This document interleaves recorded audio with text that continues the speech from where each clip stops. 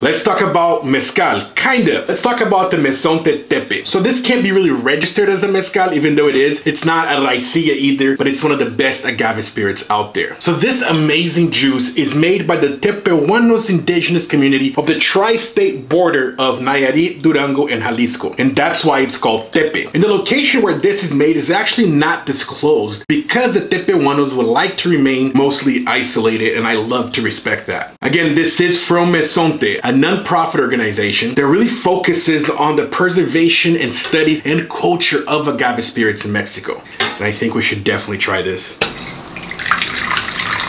Gotta love those pearls. And the Tepehuanos call the agave they use for this cenizo, but we also know it as lechuguilla. And it's crushed by hand and distilled in clay pots. Oh, it's just an amazing nose. I get a little bit of funkiness and red cherries and a candied citrus note to it as well. Oh, my goodness. It tastes like wet grass and minerality, like a buttery, silky mouthfeel. This is just so complex that the longer I let it sit, the more notes I get, and it's just an incredible, incredible mezcal. Saludcita.